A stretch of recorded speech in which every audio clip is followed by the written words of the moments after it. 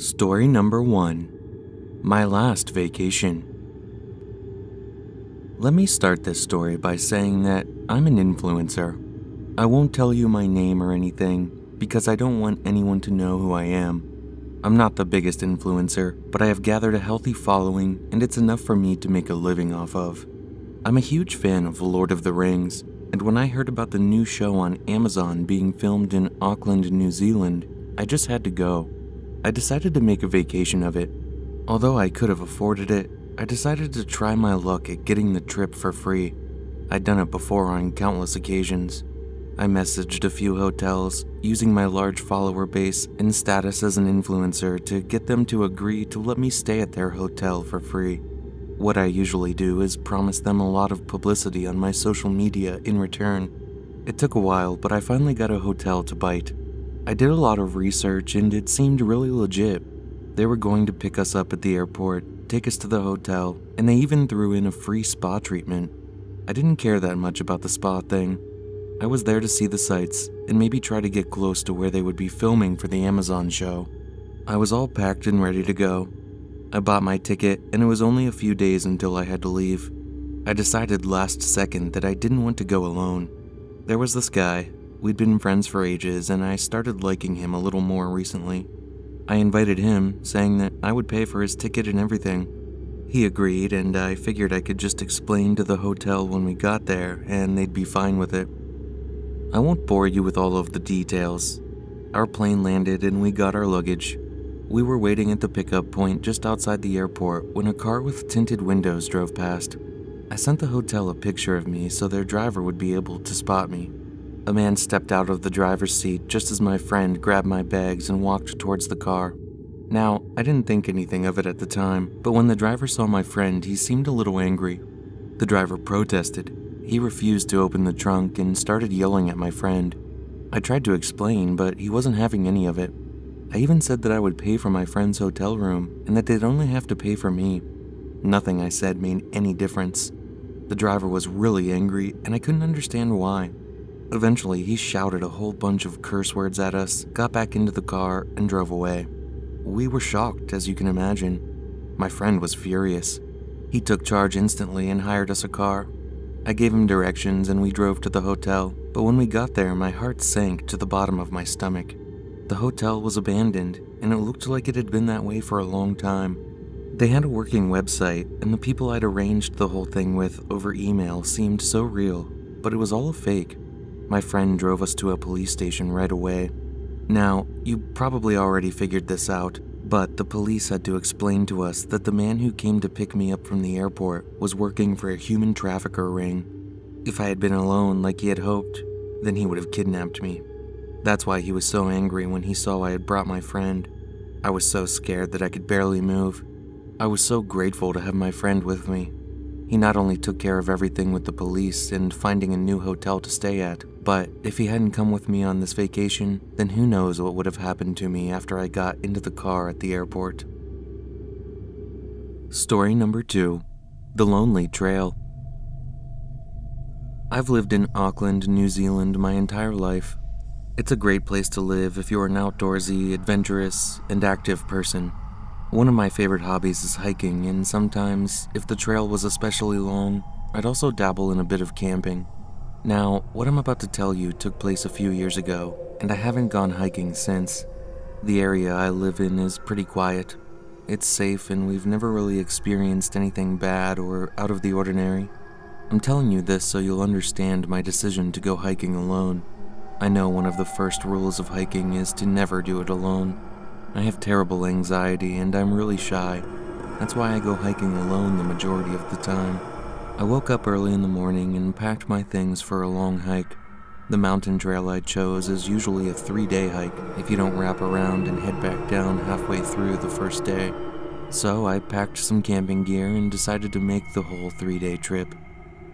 I started the hike early.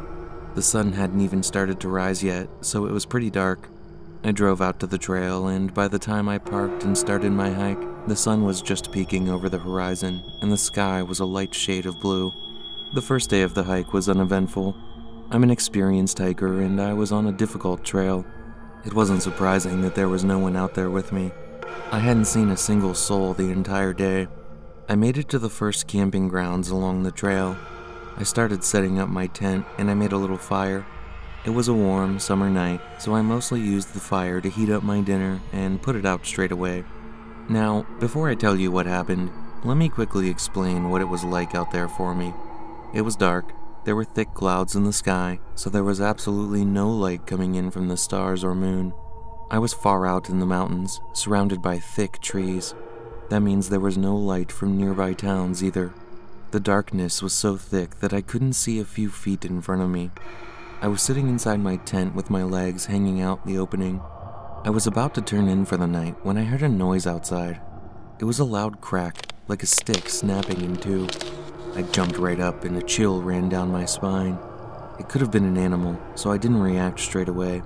I pulled my legs into my tent and zipped the opening closed. For a while, the only sound I could hear was my own heavy breathing. I calmed down after a few minutes. It was silent, and I think that's what made me so afraid. There wasn't any sound at all. Nature usually isn't that quiet. I was used to hearing crickets and owls throughout the night, but as I sat there in my tent, listening intently for any sound at all, there was absolutely nothing. It was as if something had scared the wildlife away. I heard another crack echo out. This time it was louder and closer to my tent. In that moment, I didn't feel like I was alone anymore.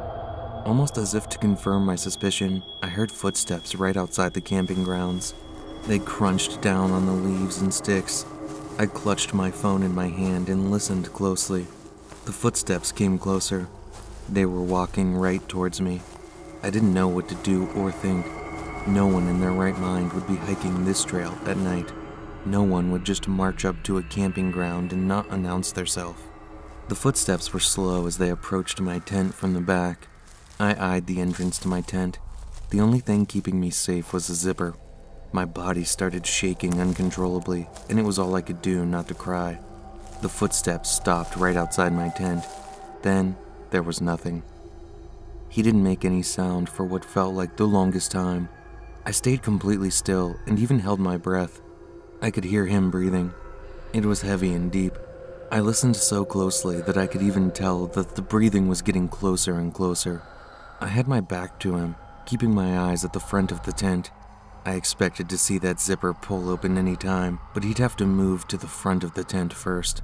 He didn't move, and he didn't say anything. All I could hear was that hot and heavy breath right behind me. My eyes widened and all the hair on my body stood on end. I could feel it. I could feel the breath on the back of my neck. Slowly, I turned my head around, and I saw him. His big, wide eyes staring directly at me as he pressed his face into the wall of my tent. His nose was only an inch away from mine. His wide grin showed all of his teeth like some hungry animal. I bolted. In a second, I unzipped my tent and shot down the trail. I'd walked that trail so many times, but in the pitch black, it was hard to see where I was going. Still, I ran. I don't know how long I ran, but I was thankful I hadn't taken my shoes off for the night yet. I tripped and fell a couple of times, but the adrenaline pumping through my veins didn't let me rest for too long. I guess I eventually realized that I wasn't being followed. It took me all day to hike up to the camping ground, but it only took me half the night to run back down to where I parked my car. I drove straight home. I didn't care about my gear, and I didn't even bother going back for it. I still shudder to think what could have happened if I hadn't bolted down the trail. What would he have done to me? I have so many questions that I'm afraid will never be answered. Anyway, the reason I'm telling you this story is if you're planning on going down the many hiking trails in Auckland, New Zealand, don't go alone. This place isn't as safe as it seems. Story number 3. Get Out. There are over 70 ghost towns along the west coast of New Zealand. It's no wonder that I got into exploring ghost towns when I was younger. My father was quite the explorer himself, and he took me along one time. Ever since then, I was hooked. I don't believe in ghosts, but I love exploring places that have been abandoned for years. The eerie feeling you get when it's quiet and empty is thrilling. I've made a few friends doing it too. Waida is said to be one of the richest ghost towns along the west coast. The town was built when a quartz reef was discovered in 1905, and it quickly became one of the richest towns with a population of around 600 people. There was a church, sports ground, hospital, school, and even a police station. The mine shaft collapsed in 1951, and the town was abandoned almost overnight. Now no one lives there. I gathered a few of my friends and we drove down the west coast for the day. All we had were some snacks, bottles of water, and our phones to take pictures and videos. We got to the town just before lunchtime and immediately started exploring. I thought that the town's hospital would be the creepiest location, so I suggested that we save it for last. We started exploring the town's school and moved on to the police station, church, and a few of the houses.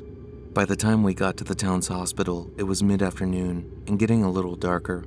The hospital itself wasn't that creepy, but I did start to get the feeling that we were being watched. I kept glancing over my shoulder. I don't know how to explain it, but I'm sure everyone's had that feeling where you just know you're being watched. I convinced myself that I just hyped up the eeriness of the hospital and was freaking myself out. We were halfway through exploring the hospital when we got to the morgue.